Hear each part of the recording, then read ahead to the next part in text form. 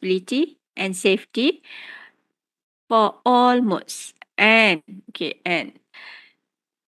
the difference between traffic impact assessment and transport impact assessment, which is supposed to be this one is TPT, transport, is that traffic impact assessment only focus on the car drivers, car movement. But for transport impact assessment, it will focus for all types of transport, which is including walking, but we talk about pedestrian, cycling, cyclists, and public transport, and also lorries, commercial vehicle, other commercial vehicle. All right. And when they project, when they do the projection, we can expect that in one development there will be a lot of transport coming in and going out from that particular um what we call that area. So because of that, we can take measures to deal with all this impact, with all this what we call the increase of transport, because when the transport increase in one area, it will impact the safety of that particular community, the local community in that area. So how you want to do this? There is 4 level, uh, not 4 level. This is the standard transport impact assessment projection. One is trip generation, trip distribution, mode choice, and route assignment. This is the basic one. And in most of transport impact assessment, what we call that, feasibility study, this is the one they ask to submit to the government. Right. What is trip generation? All these are projection. They use the mathematical algorithm or model to calculate it. So the SQS student, those who love statistics, is really need to link with the ITs nowadays. Will actually help those consultant, those planners to do this transport impact assessment. So what is the trip generation? Trip generation is where they predict the numbers of trip origin in and destined for a particular traffic analysis zone. I give you example. This is the terminal. Okay. So for trip generation, it's from this terminal go out, or from out to goes into the terminal. That is trip generation. How about trip distribution? Trip distribution is a trip table matrix. We talk about the doing the matrix table that display the number of trips going from each origin to each destination. Going from each origin and each destination. Okay. We talk about this terminal and it's have shop here. And then we have along the way we have another terminal. We talk about rail, kan? Rail have several terminal. And then how many people from here stop here and coming out? How many people from here coming to this point A? This one A, this one B, this one C. Kita guna color lain lah pula. Option. How about how many passenger from terminal A going to C and coming out from here? How many from C stop at B? How many from C stop at A? How many from B goes to C only? How many from A goes to C only? So That is trip distribution. Okay. And for trip distribution, okay, route assignment. Before that, mode choice. Mode choice or model split. In some books, it's called model split for transport impact assessment. This is actually, we look into the factors why people choose that particular modes of transport. What is the influencing factor for the car owner? It based on the most of it because of the demographic. We talk about household income, the distance of that particular transport facilities, the travel time, the travel cost, the car park availability. If in one terminal, rail transport terminal, the car park is limited. For example, like where? It's not real. It's small terminal and the car park is limited. Um, for example, like Alustar. Alustar,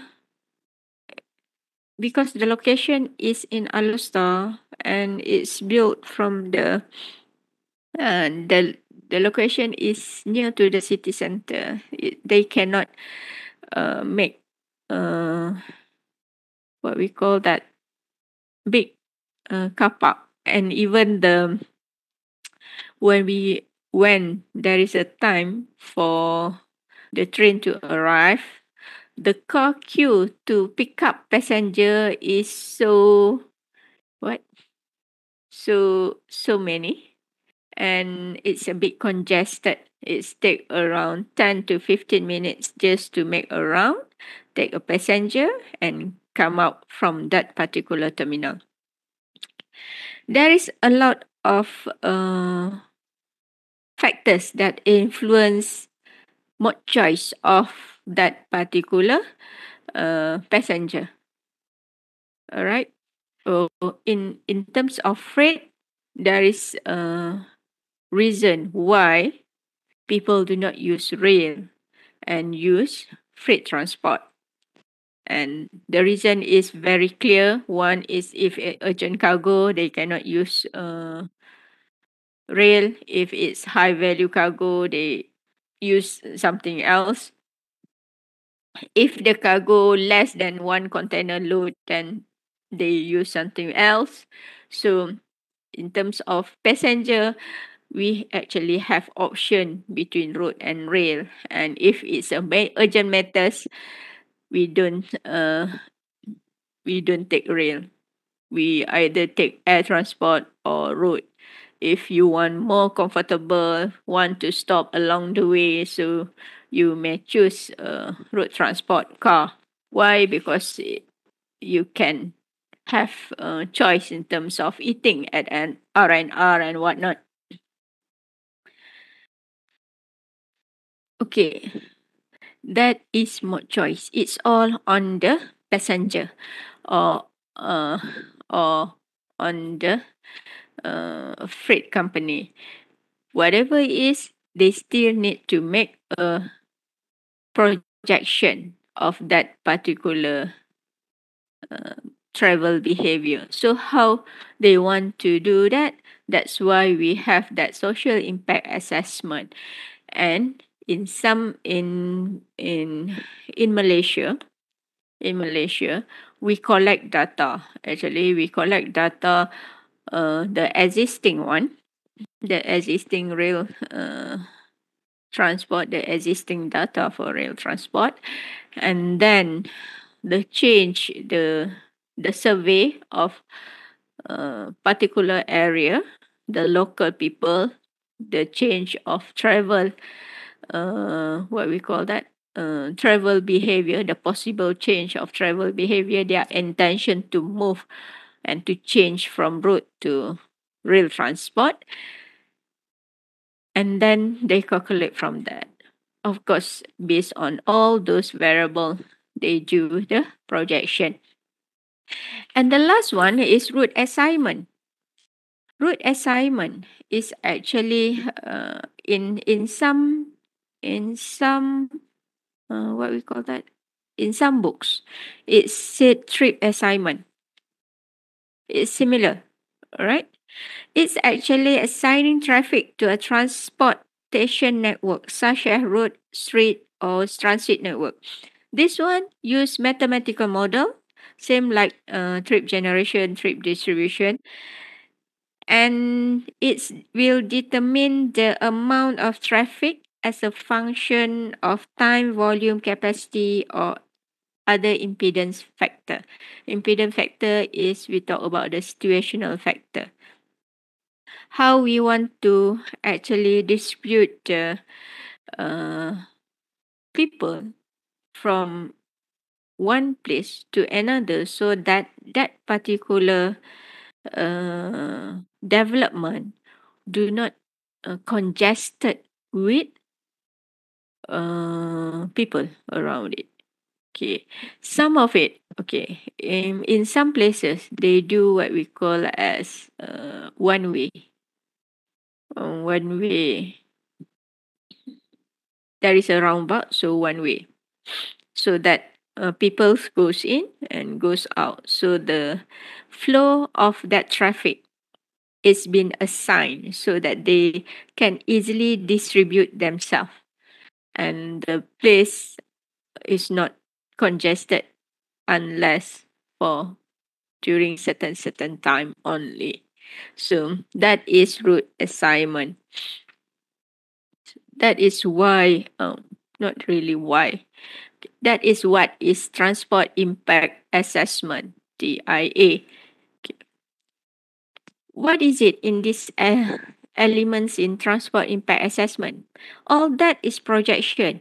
Yes, but what we will know when we do this transport impact assessment is the current transportation status, the existing one. Okay, when you know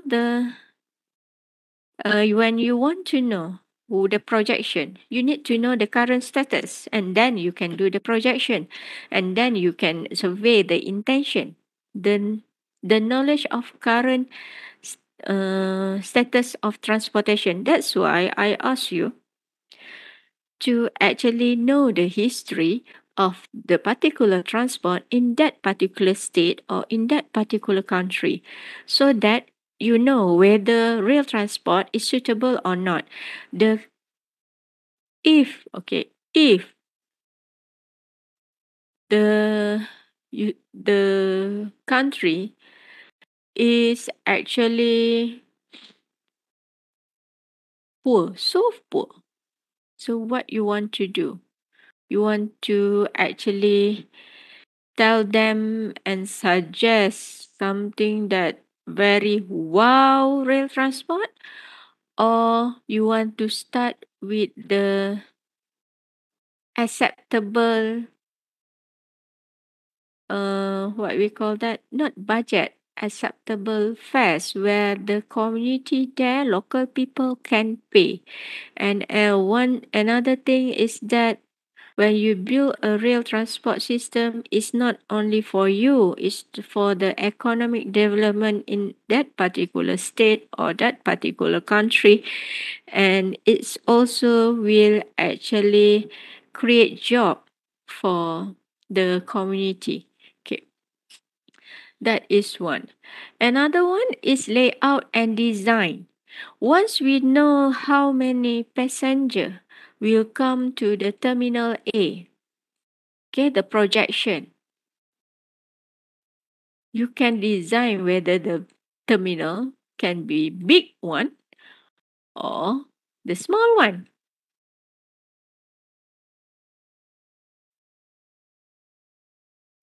You can build the terminal with the 3 floor, 1 floor, or just 2 floor.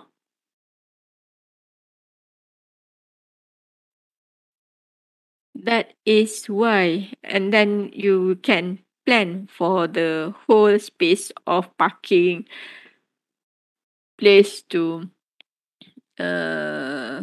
drop passenger, to drop road users, and then the footpath for the pedestrian to go to the train station or come out from the train station, the bus stop, bus feeder bus area and whatnot. So that is why the transport impact assessment is there. And then they will also,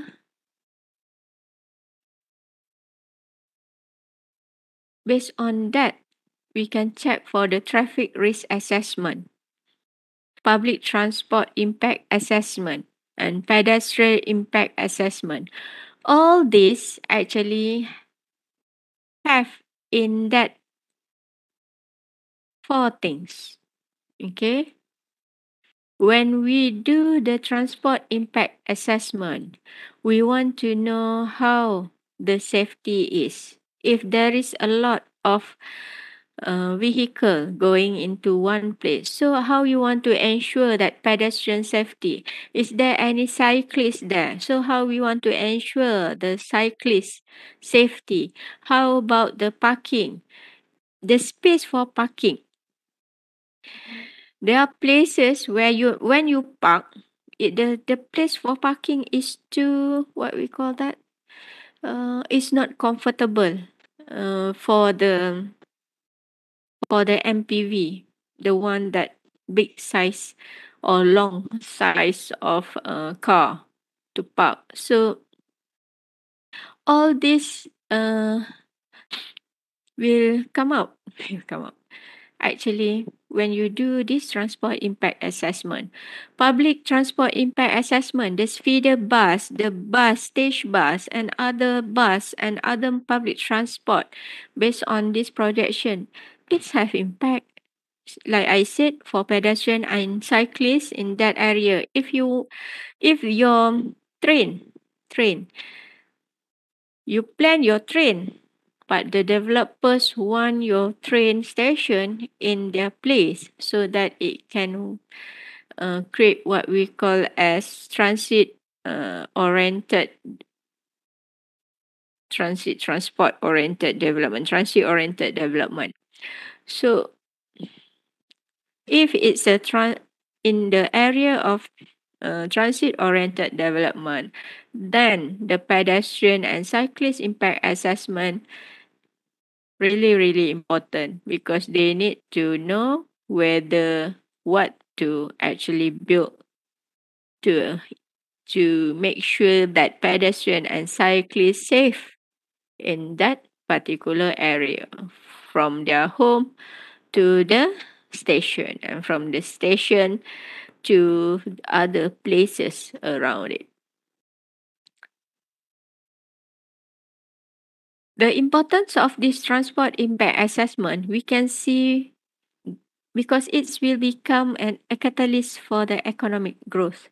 We will do the projection, and because of that projection, it will slowly increase the economic surrounded area. Okay. And then to avoid wastage, if you because it's a public, when we talk about rail transport, road transport, terminal or road, and then we have a airport, we also have seaport. All this transport impact assessment, when we use that, uh when you do the analysis, we want to avoid wastage. We want to avoid what we call as white elephant. Some buildings built so big, but after what we call that, 2 years after finish it, you suppose the project what we call success, but nobody's want to use it anymore. Why? Because the location is not really suitable. or actually the projection, just the projection only, it's actually didn't impact everything. So we want to avoid wastage. For your information, if anyone want to build transport infrastructure, it's not easy. It's have several stage, and you can see it. This year they plan whatever stated and put in the paper. You can see it, and then you don't see the progress in 10 years, 5 years. It's not because there is no progress, but because the other procedures they need to submit to the government until the government said okay for the what we call that financial matters and whatnot, the last one. But the other one is more on technical aspect, like this one. They need to be clear, and it's not to this one to avoid wastage. Okay, for Kulim High Tech, for example, Kulim High Tech Airport, not Kulim High Tech Airport, sorry, KXP, the Kulim International Airport. If you check in the internet, actually the talk about the Kulim International Airport is already in since in 2011, uh, 2011. Okay, but the first phase approval, there are several phase approval. The first phase approval just last year, I think last year. Uh, the first phase approval is a half approval, something like that. They cannot what we call that. They can buy the land, the land that they want to build for the airport. Okay, and so the still still we talk about land acquisition. There is certain process, and all this process is a bit longer, and then after that there is second phase approval, and this second phase is very very critical, so that uh, the the overall development can be done. Okay, and the next one is punctuality and safety. Safety for the local, safety for the all transport user when they go to that particular terminal. The punctuality, when we know the projection, what to expect and what not, you can actually help the rail company to make a schedule so that it's not only punctual and reliable, but in terms of operation costs, it's okay. Okay means that at least starting will be break even, not loss every year for 10 years. Okay. And another one is about the punctuality of the project. So, yeah, the infrastructure project, transport infrastructure project is not a 2 years project like what we call that, like housing project. Housing project is different, but still housing project or shopping complex project development, they still need to submit the transport impact assessment to uh, the government agency related. Okay. There are several issues that we discussed in TIA. Okay. One is the accessibility. When we talk about the rail transport uh, line, that's why it's go back to the location of the terminal and traffic, the track, the location of the user, and the connection with other modes transport. They want to look into this. Okay, it's very very important. You build terminal where people can't access. So why you build terminal in that area if people cannot access easily? It also about the safety. We talk about the passenger, the good, the cargo, the local community. Okay, when we talk about cargo, along the line, if it's a hazardous material, it's very dangerous if the track near to the local community. But sometimes we cannot avoid that. Okay. But if possible, for the cargo,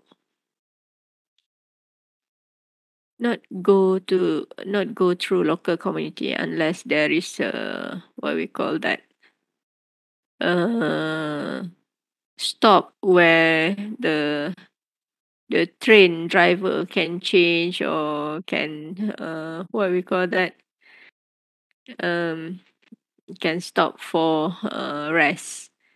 Okay. Why? Why? Because if you check into the internet, there is one tragedy, one disaster happened where there is a runaway train. Runaway train means that the train didn't have brake and there is no driver on it.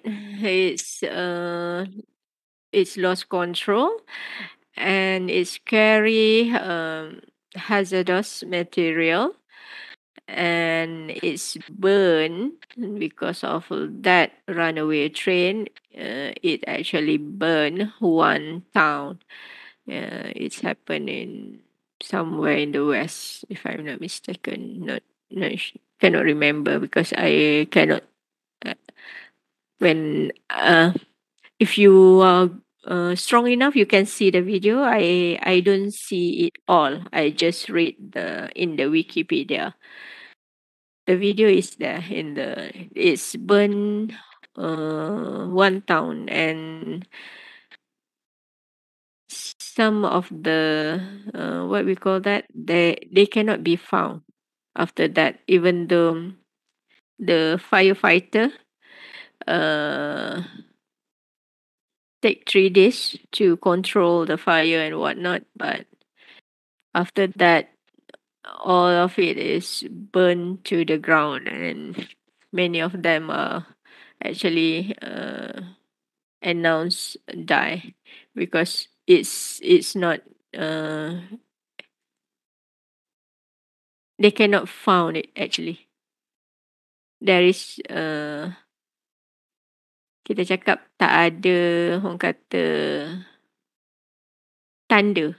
Dia hanya ada serpihan tulang saja. Okay. Okay. That's why I don't see that video. I just read the story. All right. Another one is the integration. Integration is between the government policy and the surrounded communities. Integration issue in transport impact assessment. When we talk about the government policy, we want to check the it's not about only the road transport act and whatnot, but it's on the engineering matters, all right, and then the development matters, and then the surrounding communities, how it can integrate, uh, impact the big impact to the communities and the local people in terms of the travel behavior and whatnot. And the last one is the environment. We talk about noise. When we build a rail for ETS service, for example, I give you an example of monorail LRT. Although they use the electric, the vibration is low, but there is a still vibration. The noise is still there, and in some places in Kuala Lumpur, all right, because of the noise, because of the vibration, if the flat, the apartment is too near, to the rail track because the apartment is there. The rail track comes after that. So there will be a bit cracking. Okay. And because of that particular noise, because the noise will be there up to I think 12 midnight. So every time they move, there will be vibration. Every time they move, there will be a noise. So there are possibility that the value of that particular apartment will be dropped. Although it's near to the LRT, but because of the noise and vibration, it will be dropped. Noise in long term, it will impact your hearing. Okay, vibration in long term, it will crack the building. That is the thing. Okay, another one is air quality. This one, if they use diesel, if they use electric, the air quality is quite okay. So no need to worry. Okay. And the last one is the heritage of the historic resources and landscape. When you put rail transport, you will put not only terminal, it's a rail track along the way. So how you want to ensure that you didn't demolish or you didn't uh, make the historical resources or landscape something bad. You need to make sure that everything is there, because when we talk about landscape and rail, um I don't know you, but for me, I like to take rail because of the scenery and relax in the train, so I can see sawah padi, pokok, all those things. Okay, right. Okay. Next one. Okay, this one I ask you after this. Like I just said just now, the accessible transport, okay, is very, very important. And in transport impact assessment, it will help in actually to develop accessible transport with all those projection. And when we talk about accessible transport, it can be accessed for all users, accessed by all the public transport service. If we talk about rail, aircraft, and marine vessel, it's intermodal linkage. All right, it's not just that, and then it can be accessed by the personal vehicle, and there will be a pedestrian infrastructure in that area.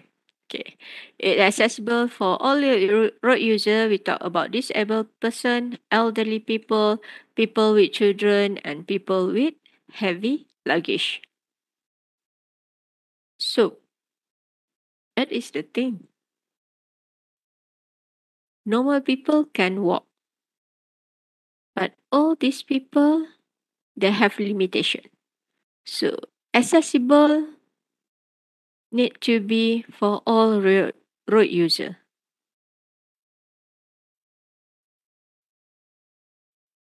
And for train facilities, uh, oops, right. For train facilities, in the train, you should have a priority seat. Of course, automatic train door system.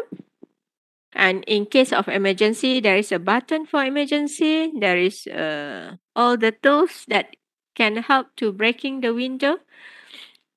The route identification and route assignment. Usually on the top of the train for ETS, there is or the what we call that the LRT, MRT, monorail. There will be like what we call that information board, small information board saying that where you are and what the next station is.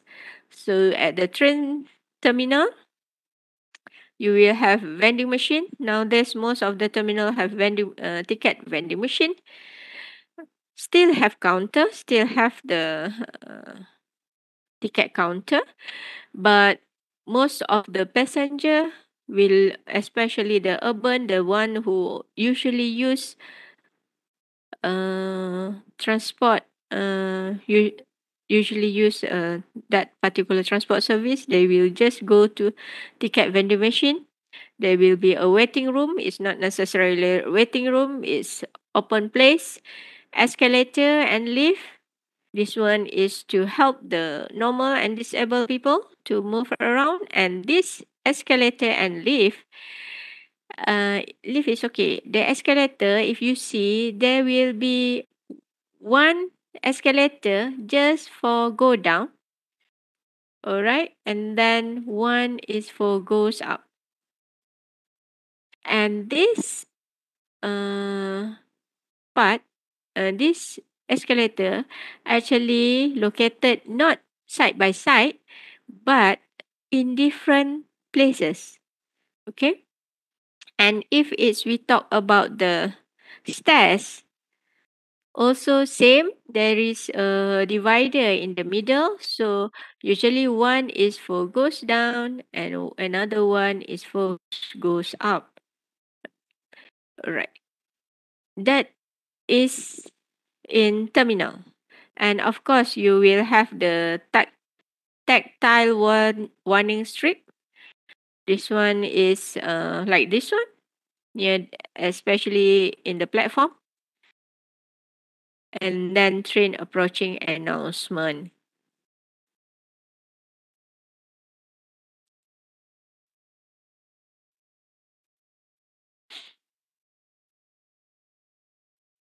Okay, if you see this, this one is for mana dia? Alright. This one is for passenger with wheelchair or parents with what we call that, kids in the stroller. On this one also actually is reserved. It can be flipped. This one is for, it shows that you need to actually give the seat to the elderly woman with children or pregnant woman. And yeah, I do not know you, but in Australia, when if I'm I'm taking a bus, I still young. I'm taking a bus. Okay, those who are in secondary school will actually stand up and ask me to sit down, and then I need to say no, it's okay. I just stop there and then ask them to sit down. And then they will ask other people to sit down. For them, as long as you are older than them, they will offer the seat. Okay, and that is the, what we call that, the culture that it's been trained since they are young. So everybody knows that if it's pregnant woman, you see a pregnant woman, it's near to you, you need to stand up and give the seat to them. If there is a people with stroller, they will help actually the mother and give the seat to them and make sure that the stroller didn't move. And in fact, in the bus or in the train, in the developed country, there is a space in front for that stroller. So the wheelchair also can go in the bus, not only in train.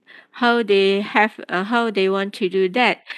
In some buses, in most buses or some buses, the floor is very low, and it's actually almost same level to the footpath. That's one. The second one, they have a ramp, or if there is no ramp, the driver will stop a bit longer and put the ramp and ensure that help the wheelchair user to get into the bus. Same goes to the train. Sometimes the train workers will help the not necessarily the drivers, but sometimes the train workers will help because once they actually will notice the wheelchair, they actually will notice the disabled.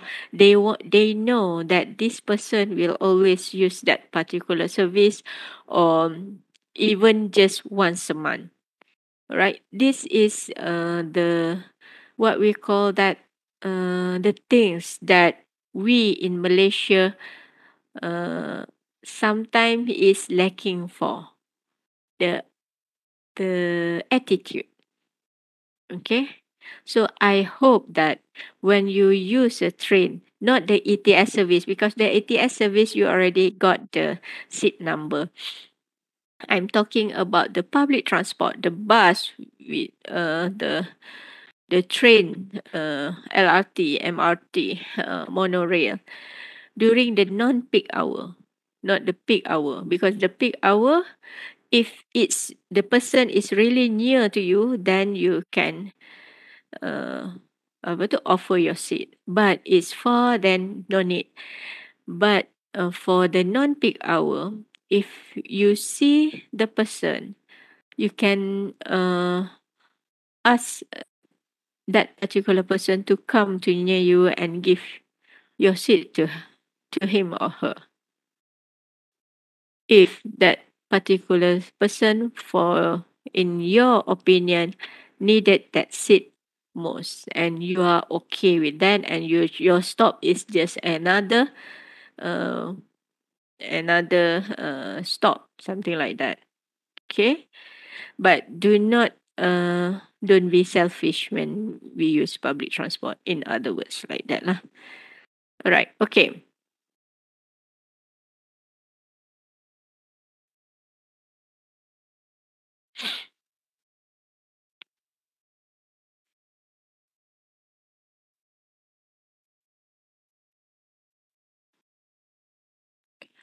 Okay. The one that I show you just actually five type of train. This rapid transit is for the LRT. Under the rapid transit, we have LRT, MRT, monorail,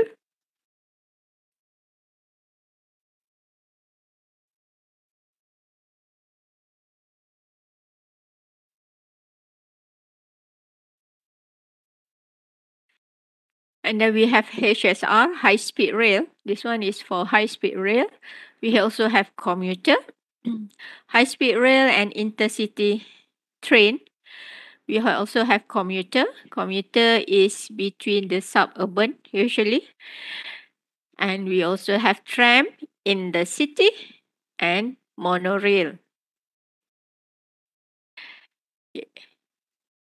All these are quite detailed. You can read by yourself.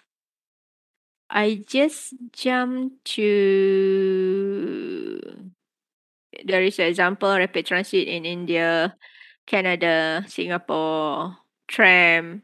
This is the tram, the one that I said. It's on the ground. The track is there, and there is a electric on top. Okay, and the tram now is modern tram. This is the old style tram.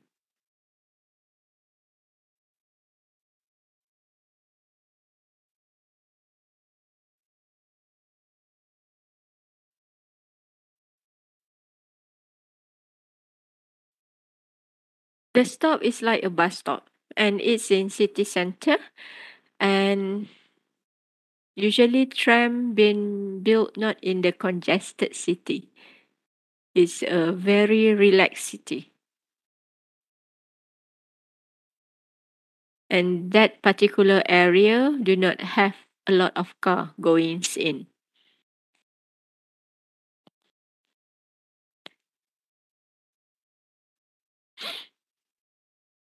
The commuter is easy to Easy to understand because it's there in Kuala Lumpur. Oops. And then this is monorail. There are two types. One monorail is uh, like this one, above one. The other monorail is like this one. It's also called monorail.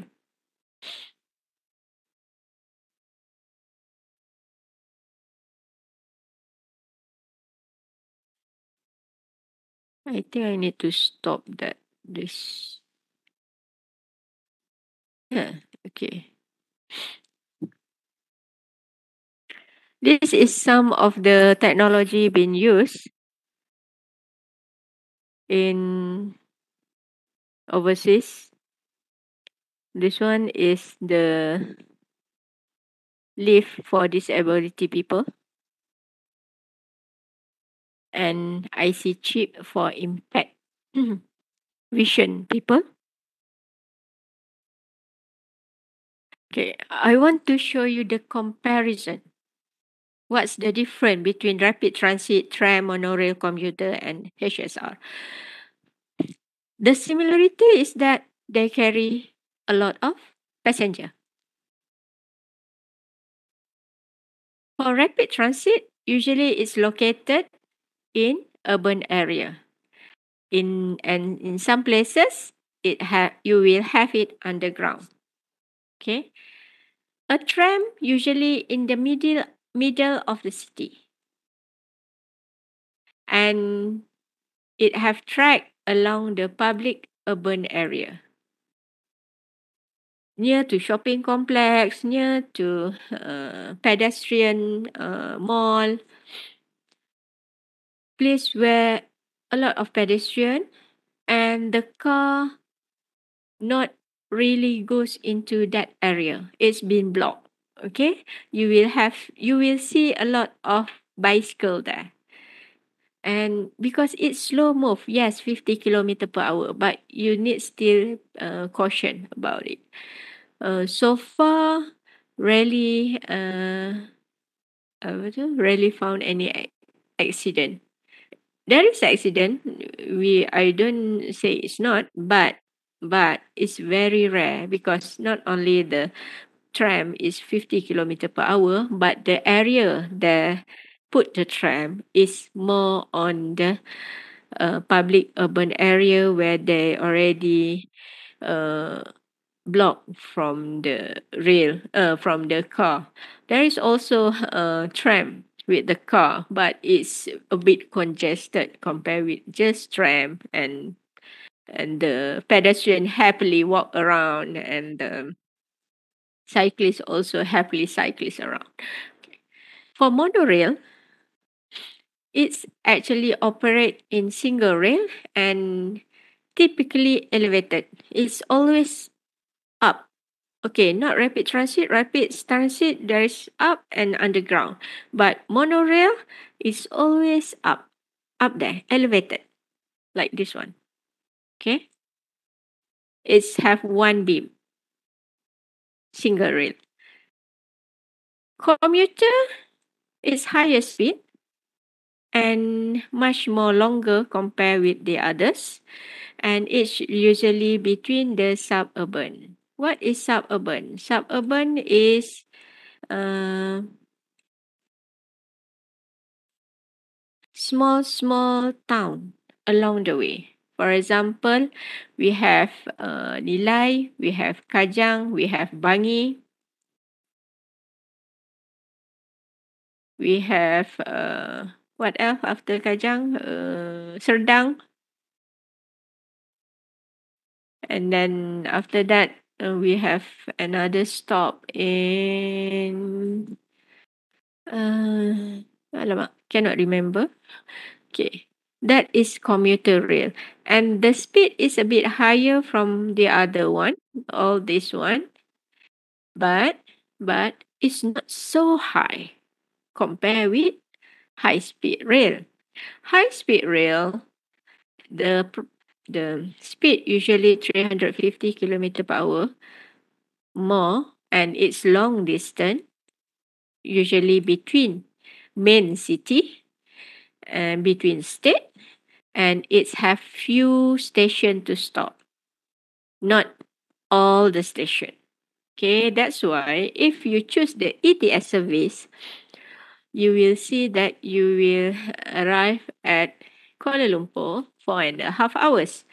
If you choose another service commuter, you will stop several station and change station and whatnot, and you will arrive at what we call that, Kuala Lumpur 6 hours and a half, if I'm not mistaken.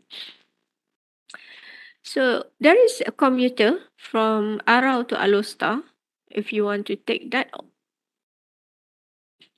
if you want to have the experience, take commuter. If you don't have that particular experience, I, I, I do not know whether you have take a ride with a train or not. But I'm suggesting that since most of you are in UUM, if you are going back to your hometown, just nearby, for example, Alostar, take a ride with a commuter from Arau to um, Alustar.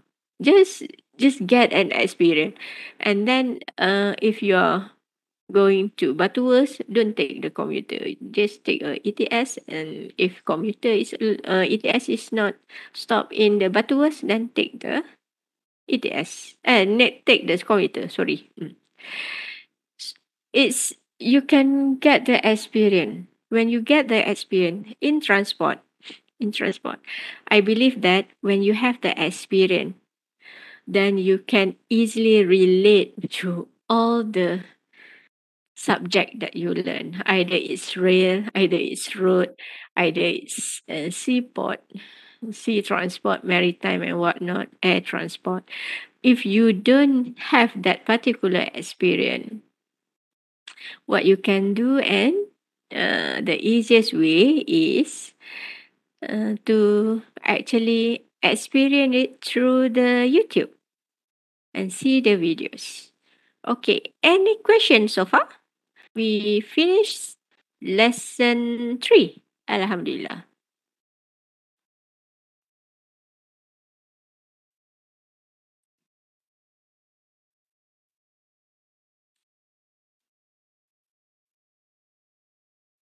All right. Okay. I stop sharing this one. Saya lupa nak buka Mentimeter. Sekejap ya.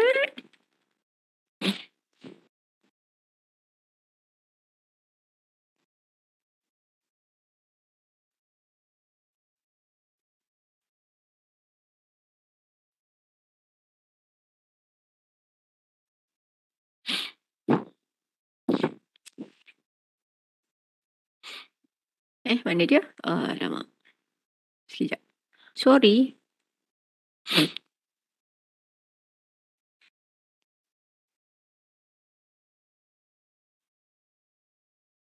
Transport planning.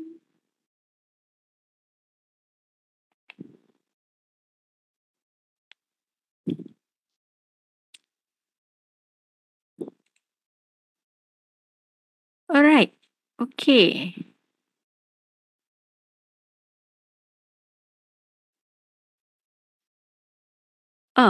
One question from your friends, Lau Junxiang. Bullet train consider HSR? Yeah, bullet train consider HSR. Just that in Japan we call it bullet train since 1970s, because that is the first high speed rail in the world. Then after that everybody want to copy them. Okay, I give you the link of Mentimeter. Why transport assessment is important? Put your matrix number and answer it. I give you 3 minutes. 11:05, I share QR code.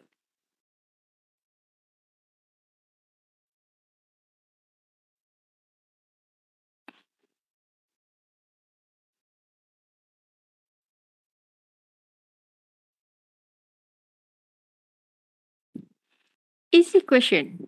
Why transport impact assessment is important?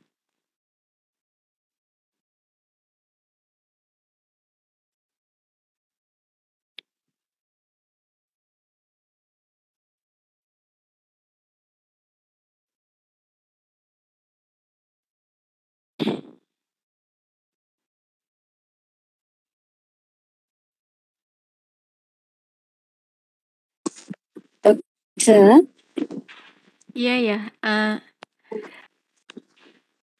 Before that, please put your matrix number. How come I want to give you marks if you don't put matrix number? Thank you.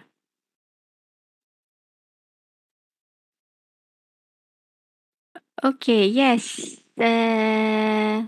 Nityananda.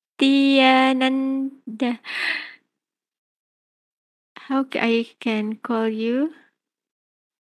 Nitya doctor. Nityan. Yeah, Oh, doctor. okay, So Nityan. All right. just now showing the last week question. That's why. Oh, okay. Now you see the transport impact assessment, right? Okay.